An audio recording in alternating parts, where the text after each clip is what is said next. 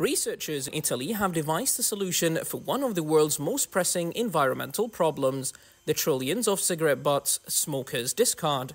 A team from the Italian Institute of Technology has developed a four-legged answer to the problem of cigarette butts on their local beaches.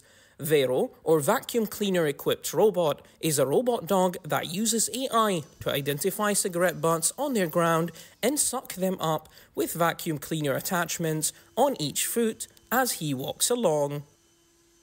The Vero robot is really born out of almost a frustration of seeing how people are just flicking away and just leaving the cigarette butts on the beach, in the small alleys. And these are places where machines can't access, like, let's say, the cleaning vehicles that can clean the roads very efficiently and the squares.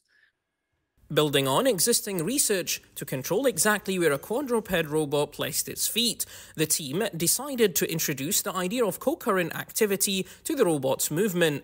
Vero uses a camera system and an algorithm to recognize its targets and plan a route, and has successfully collected approximately 90% of cigarette butts in diverse environments.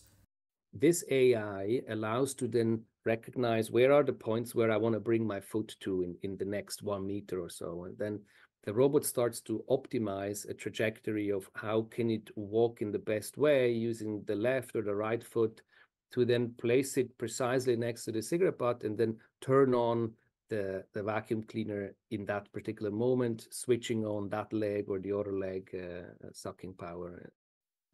Vero can also make statistics of how much litter is there in an area and find bigger objects like bottles and cartons of pizza or whatever is left behind in Genoa beaches in the months where the weather is nice, and it marks all of that. An estimated 4.5 trillion cigarette butts are discarded every year, according to the World Health Organization Framework Convention on Tobacco Control. They can cause damage to beaches and in waterways from plastic pollution, and the chemicals leaching from cigarette butts can be toxic to marine and freshwater fish species.